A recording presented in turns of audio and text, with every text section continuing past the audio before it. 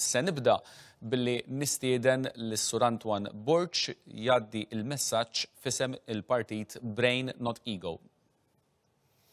Nirringrazzjak għall-opportunità biex nitkellem mal-elettorat fuq il-viżjoni tiegħi għall-politika aħjar.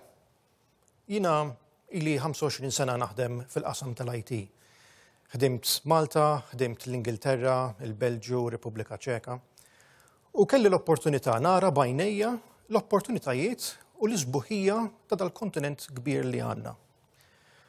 U fil-fatt, fix-xogħol tiegħi ma' Aġenzija Ewropea, rajt illi hemm opportunitajiet għalina.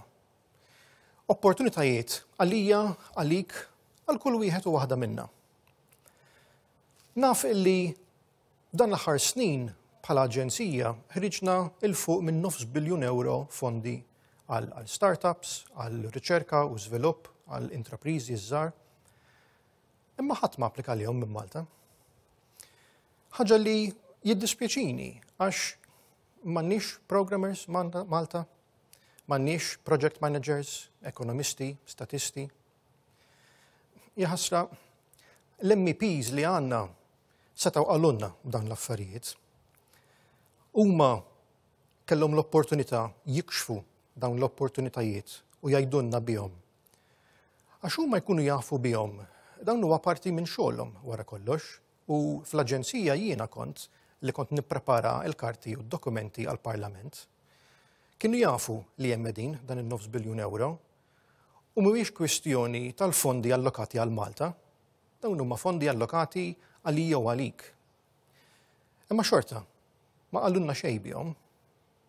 U dak huwa €9 biljun minn aġenzija waħda u hemm 35 aġenzija.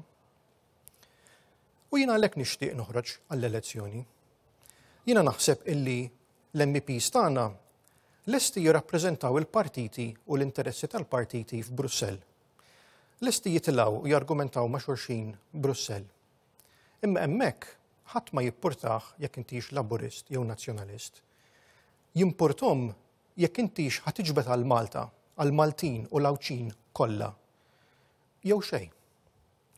U allura jekk l-MEPs tiegħek qalulek b'dawn l-opportunitajiet, mela kompli, vota għalihom iva. Imma jien ħanitlob il-vot tiegħek għax int ħaqek xi ħadd li jirrappreżenta lilek u l-opportunitajiet li hemm għalik.